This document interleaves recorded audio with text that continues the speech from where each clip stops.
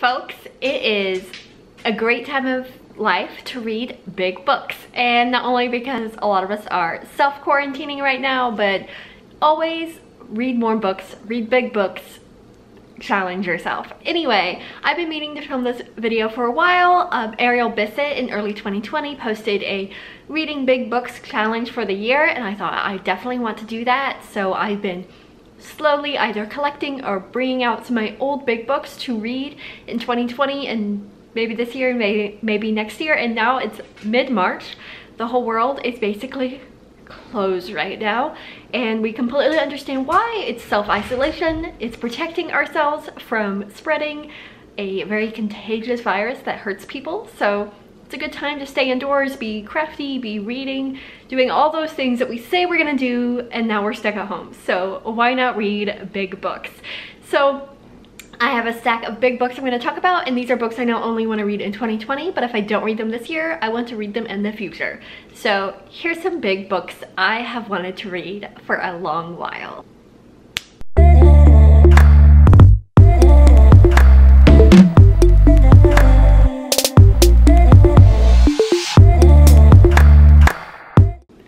This big book for a while, and it's paperback, so it doesn't look that big, but it really is. And it's called A Distant Mirror, The Calamitous 14th Century. And if you don't know a lot about European history, that's totally cool. But the 1400s was a bad year. They had plague, they had the English and the French fighting, a lot of bad things going on. I'm like reading the back of the book, and it's like the 14th century. Let me read the back of it to you. The 14th century reflects two contradictory images. On one hand, a glittering ages of crusages, cathedrals, and chivalry. On the other hand, a world plunged into chaos and agony. That sounds familiar. In this work, Barbara Tuchman examines not only the great rhythms of history, but the grain and texture of domestic life. What childhood was like, what marriage meant, how money, taxes, and war dominated the lives of serfs, nobles, and clergy. Granting her subjects their loyalty, treachery, and guilty passion, Tuchman recreates the lives of proud cardinals, university scholars, grocers and clerks, saints and mystic, lawyers and mercenaries. And dominating all of this, the knight. In all his valor and furious follies, a terrible worm in an iron cocoon.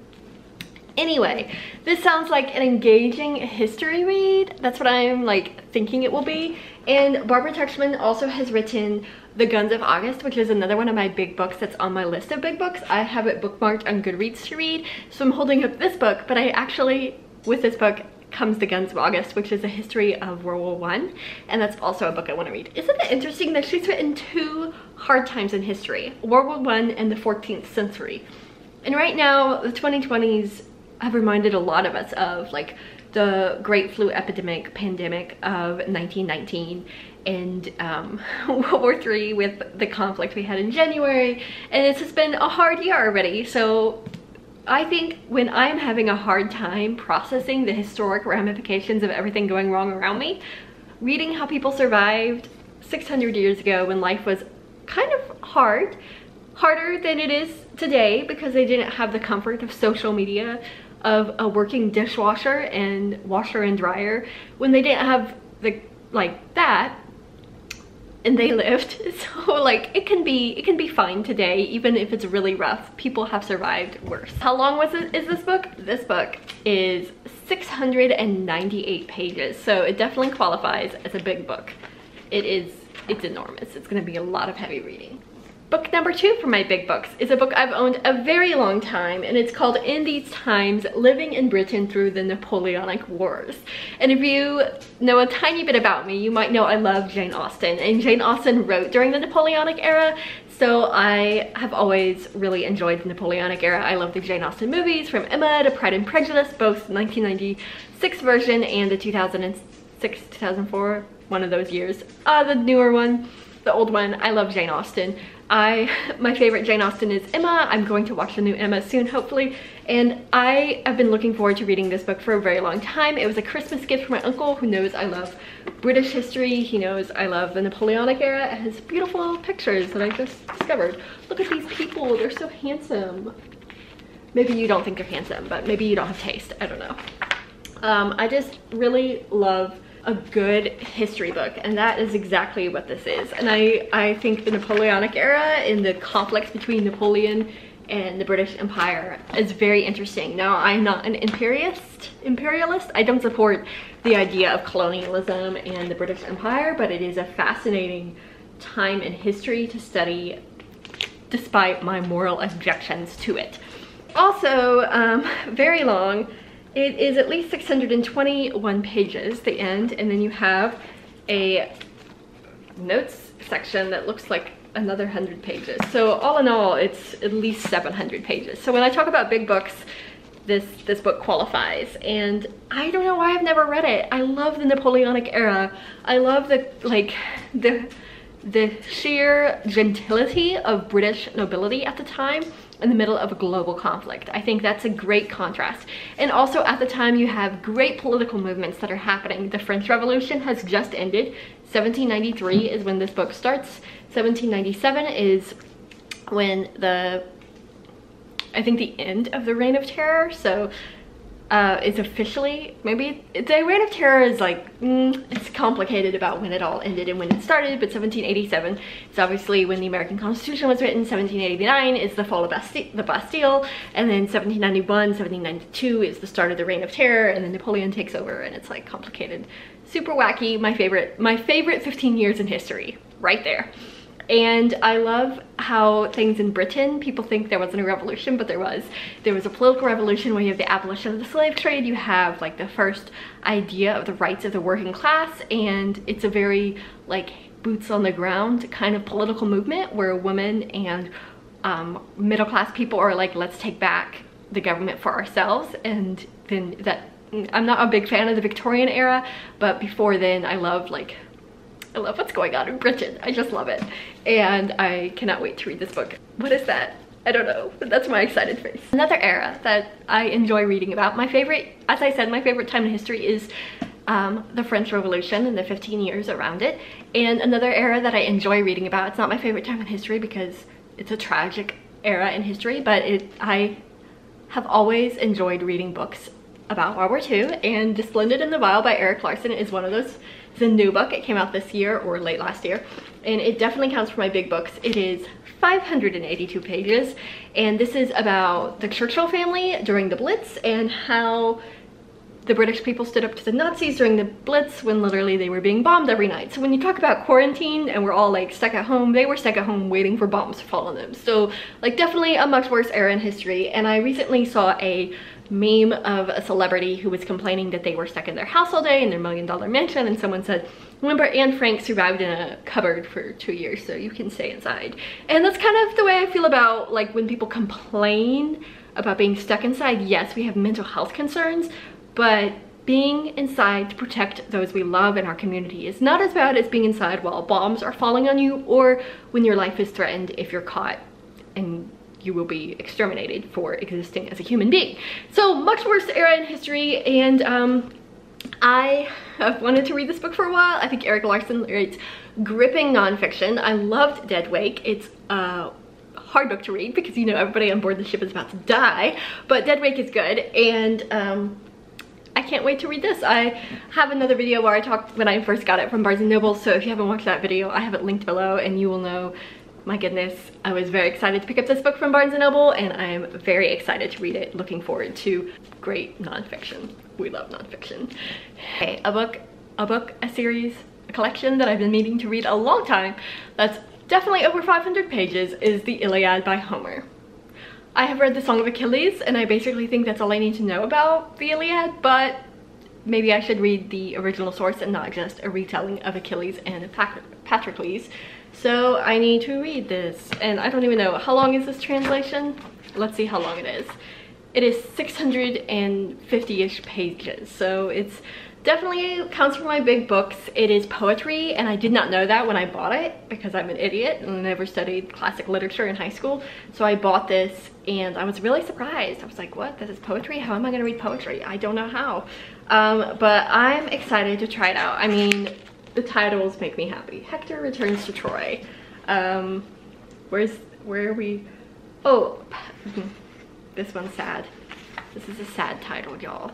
especially if you've read The Song of Achilles, you know what I'm talking about. This is sad. Anyway, I'm excited to read this book. It has been on my reading list for a very long time, and I just need to bite the bullet and read it, and then I can pretend to be an educated snob, because why else would you read the Iliad? A book that has been on my radar of books to read for so long, and then I started the movie and it was weird, and I was like, what's going on? I need to read the book first to understand the complexity of the story.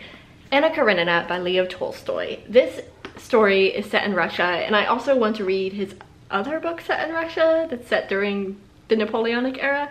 Anyway, aren't all of his books set during the Napoleonic era? No, because this book has trains, so at least I think it does. So I'm pretty sure it's not set during the Napoleonic era. Anyway, I want to read this book. It is massive. It's beautiful. I just bought this edition from Barnes & Nobles. It's over 700 pages. It's a classic, and then I can enjoy the movie because now I'll understand what the heck is happening, and I'll understand the tragedy. I am also reading this retelling of Anna Karenina, and I think this and this need to be read together. Like, how can I really appreciate the retelling until I read the original? So I'm gonna read both of these, I think. This is not a 500-page book, so it doesn't count for my big books challenge. But this does, and this has been on my like bucket list of major works of literature to read for so long that I just need to do it. Like, 2020 is the year that we're gonna read this, and we're gonna be happy to read this, and then I will tell my grandchildren that while the world fell apart, I read Anna Karenina. What better legacy to leave my grandchildren? Will I have grandchildren? Maybe not. Maybe climate change will kill us before then. We'll find out. I'm excited about this book. This is also part of my 500 plus big books challenge, and I didn't know it was gonna be massive when I bought it, but Book Twitter was talking about it. I finally picked it up, and I am talking about Crescent City by Sarah J Maas, and I'm going to have a reading vlog of reading this book, and it is over 500 pages. It is 780-ish pages, so almost 800 pages, so it really does count for my big book challenge. It's not nonfiction, it's not a classic, it's pure 21st century adult fiction, so I should enjoy it. But also, will it be like good for my brain to read it? We will find out. But Book Twitter has enjoyed this book. I've heard a lot about the main character. People talk about her. I think her name is Bryce, and people seem to think she's pretty epic, so it doesn't hurt to read. It doesn't hurt, you know? I have really no idea what this book is about, except I've heard it is about fairies in the modern world. So it's different from Sarah J Maas's other books because it's set today, I think, or set in space. I feel like this is like a space opera book. We'll find out. Anyway, I think Sarah J Maas is a complex author in that she writes fun books, but after I walk away from them, I'm kind of disappointed in myself for reading them. So I hope that's not the case with this book. I hope I don't devote 800 pages to something I don't enjoy. Well, we're hoping for the best, folks. Really hoping for the best. Those are my big books for 2020 that I want to read. Now, some other housekeeping items. I also would like to read The Great Gatsby because I've never read it before, but I haven't bought it yet, and I don't know if it's over 500 pages to count for my 500 pages reading. And I have one book that I would like to reread in 2020 that I listened to as a child and loved. It's over 500 pages. It was a 15-hour audiobook. We listened to it on a road trip as a child, and I fell in love with the story, but I have not ever read the actual page copied book, and I need to read it. I need to sit down and have that experience of reading it, and so I'm adding it to my big books challenge, even though I've already read the story. And I'm talking about Watership Down from Richard Adams. And I just realized it's only 450 pages, so it doesn't quite match my big book challenge, but I'm gonna add it to my big book challenge. And also, this is a very worn copy of the story, as you can't tell. I found this at a bookshop in Philadelphia, right down the street from the Philadelphia Public Library, which is a really cool building that you should go to. It has this really historic vibe, musty kind of vibe, and the public library was really cool. I also bought my Percy Jackson books there, and I picked up this book, and it is so worn, and I love it. If you don't know about Watership Down, let me read it to you. Watership Down, a novel by Richard Adams. They lived comfortable and secure in the best of all worlds, until one of them had a vision. He saw the hillside that was their home covered in blood. Prophesying imminent destruction to all who remained, he and his brother appealed to their leader. They were dismissed routinely. Obedience and death faced them. Or rebellion and survival, maybe. Watership Down is a picturesque saga of the maverick band who set out against all odds on a quest for a new home, a better society. How they succeed is an epic adventure and a compelling contemporary odyssey of leadership found and leadership lost. The heroes of this tale are animals. They are wild rabbits. Their behavior is consistent with nature, yet everyone is endowed with a blood and gut personality that is unforgettable. The full-bodied characterization and compelling plot fuse transcend the animal world in illuminating man's great humanity and terrible inhumanity. The setting is England, the rolling hills and meadows. The time is now or tomorrow or always. I love this story so much, and I really want to read it in 2020. I am put off reading it because I know the story and I think I will not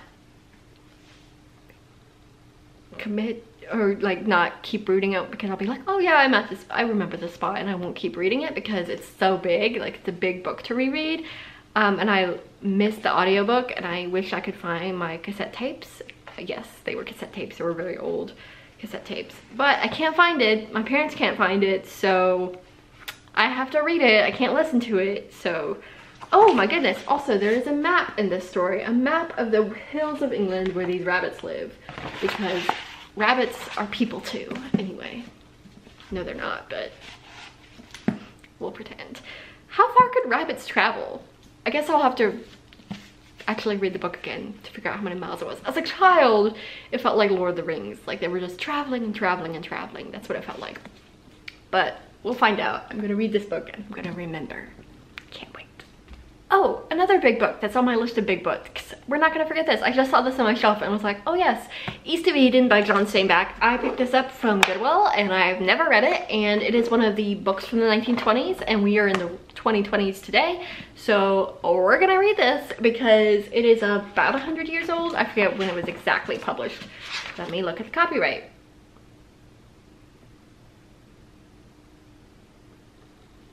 (1952). So no, it wasn't published in the 2020s, but I thought Steinbeck was a 1920s author. Whatever, I'm dumb. Obviously I didn't take, I taught myself in high school. I don't know if you know this, but like I taught myself, printed out my high school diploma, took the SAT, and told my college application people that I graduated. And basically like my high school was like a very rocky career because I picked up books and read them, and that was what I'm saying. I made up my own grades and GPA because life trauma, that's a story for another day. But yeah, I never took literature or anything, so I feel really dumb right now because I thought this was published in the 20s and it was published in the 50s. But what? Yeah, whatever. It's almost 100 years old. We're gonna read it in 2020. That is the plan. It is over 500 pages, so it fits my big books. Okay, last big book was this one. We're done talking about big books because it's been 20 minutes of me talking to y'all and the sun is setting, so light is going away. Also, don't you love this like daylight savings time lighting situation? I'm a fan. Who needs a ring light when you got this?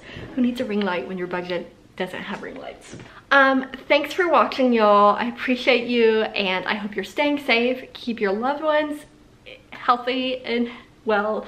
Enjoy all the creative pursuits indoors. Enjoy reading, enjoy taking walks 6 feet apart, and I will see you guys later. If you would like this video and subscribe, I would totally appreciate it. Also follow me on Instagram because I need motivation to keep making creative content on Instagram because I've not been very motivated lately. And I will see you guys later. See ya!